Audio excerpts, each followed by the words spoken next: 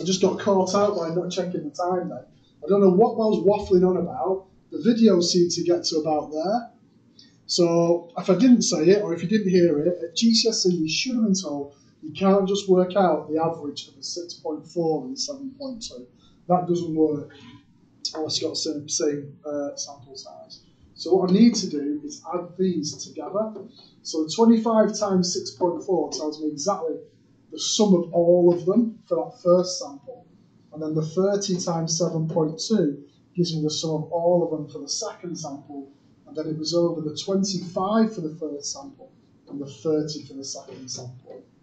And if you do that, you should get,